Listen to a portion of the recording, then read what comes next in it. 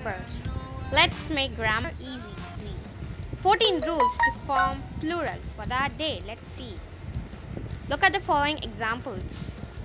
Singular, one, plural, more than one. A singular noun names only one thing, but a plural, more than one.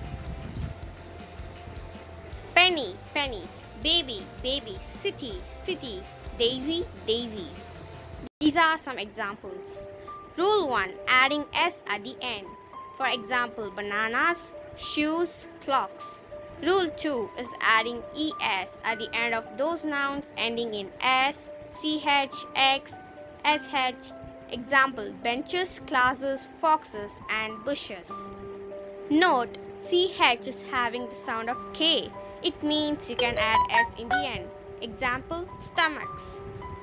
So what could be the answers for these questions? Of course, yes. We will be meeting in the next video and I will show the remaining rules. Thanks for watching my video.